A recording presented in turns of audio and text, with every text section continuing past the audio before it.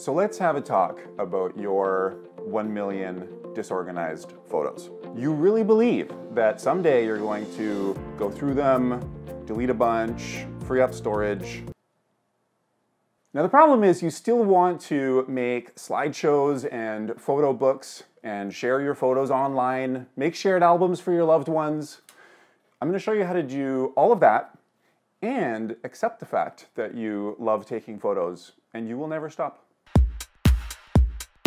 Before getting started on your photo organizing journey, I'll show you a couple quick tips to make it easier to organize your photos. One is to make the Photos app bigger by just dragging the right side further to the right. That will reveal the sidebar on the left here. If you're in an older version of the Photos app, you just need to go to the View menu and then you can say Show Sidebar.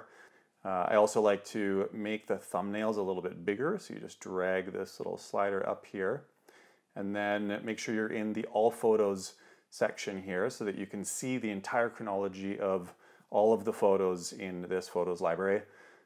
Make sure you don't have any filters turned on so that it is set to show all items instead of showing some subset of all of the photos. And lastly, I really recommend having photos syncing from your iPhone through iCloud photo library to your computer. That can get pretty technical pretty quickly. So if that's not currently happening, just reach out to us and we can help you get that going. When I've taken a ton of photos, my first step is always to mark favorites, so to put the little white heart on the photo. And then that makes it easier to delete photos in between them, or bad photos, or to delete ones that are duplicated, because one of these four here will be the one that I've marked as my favorite. When you mark something as a favorite, it goes into the favorites section on the left here, so you get quick access to those photos. And a really cool and quick way to do that is to just use the arrow keys on your keyboard, so you can go left, right, down, up, etc. and press the period key on the keyboard to mark something as a favorite. You see the little white heart has appeared here now. You can also press the favorite button up here. So if I'm looking at these and I want to mark one as a favorite, you can just click that. If I want to make these bigger so I can actually compare them more easily, just press the spacebar on the keyboard and that will give a zoomed in view. And then you can again use the arrow keys to go left, to go back in time, and you use the right arrow to go forward in time. And I like this one the best, so I just press period on the keyboard and then hit spacebar again to zoom out again. And now this one has the heart on it. When I'm doing this, I'm going through and marking things as favorites. I also will rotate photos if they're not rotated correctly. So to do that, I do that on the keyboard with Command R. So you just click on the photo that you want to rotate, press Command R, and it will rotate it 90 degrees. So any photos that are not rotated correctly, you can catch those as you go. Now that your photos are marked with hearts, the ones that you want to keep, you have the super fun and satisfying task of deleting the ones in between. To delete a photo, you can just click on it and then press the delete key on the keyboard and then press return to select this blue button here. So that photo is gone forever. And if you want to delete a bunch of photos, just hold the command key on the keyboard and you can select multiple photos to delete duplicates easily. And I just press delete and then press return on the keyboard. Really quick to delete photos. If you want to see the bigger version of the photo before deleting it, you can just hit spacebar, go left, go right, hit the delete key on the keyboard and press return. So you can get through a lot of photos really quickly just by using arrow keys, spacebar, and the delete key on the keyboard. An important note is there's a really big difference between deleting photos from your main photos section in the library versus deleting them from an album. If you delete something from an album, you're not actually deleting the original photo. It will still be in your main photos section. So if I just hit delete, that photo is now gone from this album, but it's still in my main photos list. If you want to fully delete something from an album, you have to click on the photo and hold the command key and press delete. And that will actually delete the original photo. Now, if you're like me, you take a lot of selfies and a lot of screenshots and not all of them are good or useful. To delete those quickly, you just go to the album section here and look for media types and expand that. And you can look at selfies here in this section and screenshots here. When you delete stuff from here, it will actually delete the original from your main Photos library. So you just hold the Command key and click on the ones that are duplicates or rejects, and then just press the delete key on the keyboard and press return to delete it. With screenshots, normally you can just go edit, select all, and then press delete and delete all of them. If you need to keep specific ones, then just hold Command and deselect certain ones that you want to keep. Now that you've marked your favorite photos and you've deleted the ones you don't want, it's time to make albums. And when you make an album, it shows up in your list of albums under My Albums down here. The slow way of adding a photo to an album is just dragging it from here down into the album. And you can make a new album by hovering your mouse over here and hitting the plus sign. I prefer to do it a faster way, and it starts by making the selection of photos first. So I would click on the first one and then hold the Shift key on the keyboard and then click on the last one that I want to turn into an album. And if I want to deselect individual photos, I would Command click on specific photos and then just go to the File menu and say New Album with Selection. And you can do that with way more photos too. You can click on the first one, scroll down a ways, and then Shift click on the last one, and then go File, New Album with Selection. So when you do that, you can give it a name, and then all of these photos will show up in this album, and this album will also sync through iCloud to your phone, so now you'll have access to that from your phone. And if you wanted to add more photos to that album afterwards, you can just drag them in this way. Another really great way to do a photo album is to do a search. So I want all of the photos that I took in Lugano, Switzerland. So I'll click on this first one here that has 45 photos, and then click to see all. So here again, I can click on the first photo and then scroll down and Shift click on the last. Or you can go to the Edit menu and say Select All, and then just go File, New Album with Selection. And then it shows up here under the list of albums, and you give it a name, Lugano. So now this photo album will show up on my phone, and I'll be able to show it to friends and family. Now it happens quite often that you'll end up with some albums that you don't need anymore in your list of albums. Maybe they're things that you don't care about that happened in the past.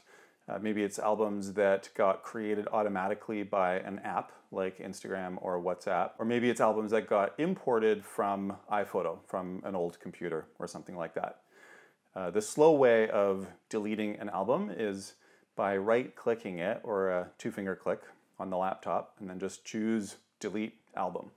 And if you do that, it will remove it from here. If you want to delete them faster or in bulk, if you click on the My Albums header here, then the albums will show up in the main section, the main viewer here, and you'll see the numbers. This has 0 photos, this has 0 photos. These ones have photos, so I don't want to delete those.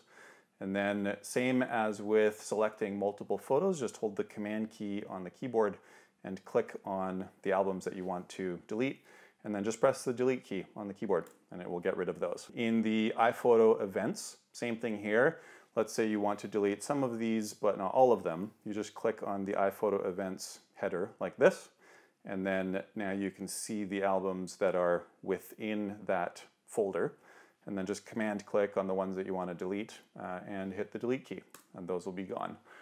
So it's a really quick way to clean up and delete albums in bulk. If you ever make a mistake, you have a little screw up, a little happy accident that you want to undo. Maybe you delete some photos that you didn't mean to delete, you drag some things into the wrong place, or delete an album that you didn't want to delete. You usually have the option to undo. You can get to that by going to the Edit menu and then choosing Undo. The keyboard command for it is Command Z. This will work in most cases. There are certain specific actions that don't allow an undo, and the Mac will usually warn you if you're about to do something that can't be undone. So just make sure to read messages. Of course, proceed with caution, but if you do have an accident, most things can be undone. Once you've marked your favorite photos and you've deleted the ones that you don't need anymore, and your photos library is looking much cleaner and with only the photos that you care about, there's some really cool stuff that you can do with searching and making new albums. So if I wanted to just go into favorites, I can select all of these photos and then go File and New Album, and this could become a slideshow or whatever I want it to be. If I go into the main photos list, I can do a search for a place. I can do a search for France and check out all of the photos from France and say see all on these, and then Command A to select all of these, and then go File and New Album with selection again. So then I'll have a France photo album. Another really cool way to do a photo album of a place is to click on Places on the left here. And this will actually give you a map and show you where you've taken photos. And so I wanted to capture everything from Portugal and Spain. If I just click on these 867 photos here, then I can just go Edit, Select All, and then File, New Album with Selection, just to capture Portugal and Spain. You can also do searches for food. If I just do the word food here, the Photos app will recognize things that are food, and I'll be able to look at all of the meals that I had. I can turn that into an album. You can search for cat and dog and all kinds of things. Just experiment with that. You can also search for dates. If I want to go to the main list of photos, I can do a search for June of 2019, and there's 578 photos there. Once you master selecting and highlighting and making albums and searching, the world is your oyster. If you ever have photos that are out of date order in your main photos list, maybe they were scans that you imported, or maybe a digital camera had the wrong date set, that's a quick fix. You just click on the photo that you want to adjust, and then you go to the image menu and adjust date and time. You can also do that with multiple photos. So you can select a batch of photos and then go to the image menu and adjust date and time. And from here you can put in the new date, and then they will all jump up to the correct place in the chronology of your main photos list here. Let's say that you have albums that are out of order. If you just do a right click or a two-finger click on this My Albums section here, you've got the option to sort by oldest first or newest first, or name, whatever you prefer. So if I go oldest first, then it'll put them in chronological order. Within an album, you have the option to change the order of photos just by dragging them around. So if I drag this one to here, or drag it to here, then those will stick now. It will remember that. But if I ever want to fix within an album the chronological order, just go to the View menu and then Sort, and keep sorted by oldest first. And so that will actually fix the chronological sorting within an album. Once your photos are all clean and you've got your albums created on the left, there's some really great options for showing them off and sharing them. If you just click on the album, you can create a shared album that you can email to somebody, and they would be able to see it as a really beautiful website. You just hit the little share square here, and then you can go to choose shared album. So it's going to share these 45 photos to shared albums. And then you'll have the option to create a new shared album and then give it a name. And then here you can put the email addresses of the people that you want to invite to the album. If they have a Mac and an iPhone, it will offer to add it into their photos library under the shared albums section. If they don't have a Mac or an iPhone, then they'll get it as a website that they can check out that's really beautifully laid out. If you want to do a slideshow, again, just click on the album that you want to do the slideshow within. And then if you want a quick slideshow, you can just click this little slideshow button here. You'll get some options for themes, and you can choose your music as well. If you want to create a slideshow that you'll have more control over some specific settings, just do a right click on the album name here, and then go to Create, and then Slideshow, and choose the Photos app. and then you can give it a name here. Once the slideshow is created, then you'll have more options and specific settings. So you can choose a different theme, you can choose different music, and there's some more timing and transition type settings here. If you want to turn one of these albums into a photo book, you'll need to get a third-party app, but Apple makes that easy. You just do a right click and then go Create and go to Book, and it sends you to the App Store. And then within here, it'll recommend a few different apps these are basically plugins that go into the Photos app.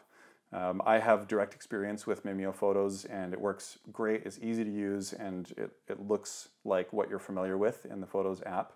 So you can just click Get to get that app, and then it'll install and link up with your Photos app, and just follow the on-screen instructions for that, and you'll be able to do a book layout in a really simple and intuitive way.